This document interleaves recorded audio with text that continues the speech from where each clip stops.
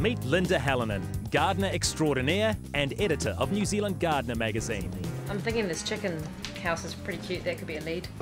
Despite the busy lifestyle that comes with running a magazine, for the past few years, Linda has been attempting to live self-sufficiently in central Auckland, growing all her own fresh fruit and vegetables.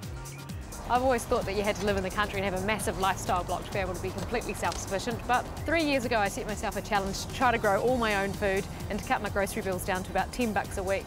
Linda has established an impressive 91 edible crops and 61 fruit trees in her relatively small city garden. I managed it and it actually wasn't even very difficult. She believes everyone has something to gain by adopting a more sustainable, cost-effective way of living. If I can do it, I think anyone can.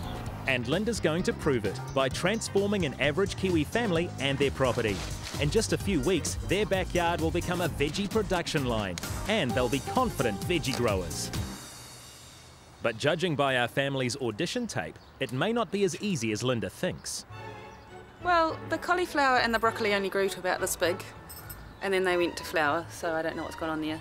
And the slugs have attacked the cabbages. And the carrots, apparently you can't transplant them, and I did, and they're all dying. I think with two little ones, you've only got so much time to give to it. I want to be a gardener. I want to be a gardener. I'm trying. Now I feel embarrassed.